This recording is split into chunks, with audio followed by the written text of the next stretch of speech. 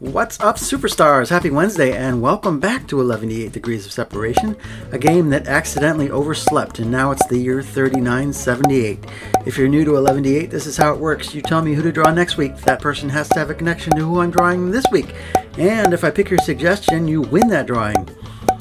Last week we drew Kurt Russell. This week's winner is Chris Grass 101, who suggested that I draw Charlton Heston, who was in Tombstone with Russell. Congratulations, Chris, you maniac. Just don't blow it up this time.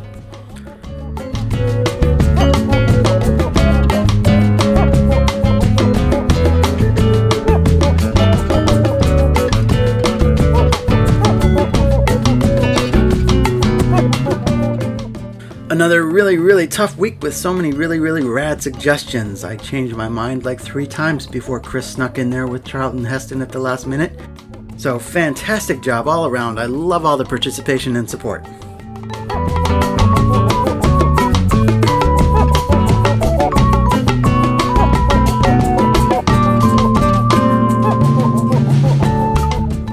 When I was a wee lad, while all the other cool kids were playing Star Wars, I was fascinated with Planet of the Apes.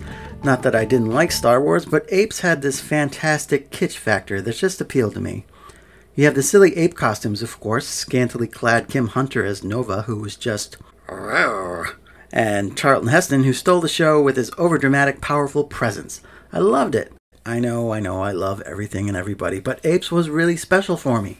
I still remember the initial shock of discovering that the planet of the apes was actually Earth. Spoilers, sorry.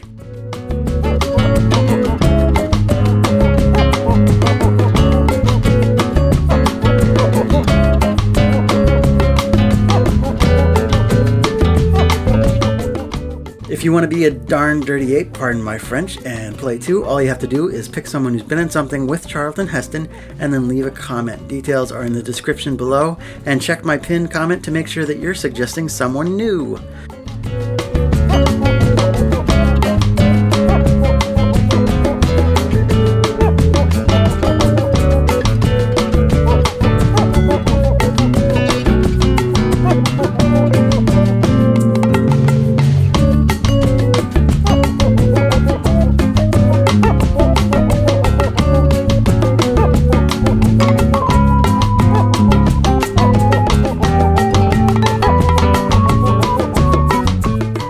There's Bright Eyes. Thank you and congratulations, Chris Grass 101. I'll get this to you as soon as I can.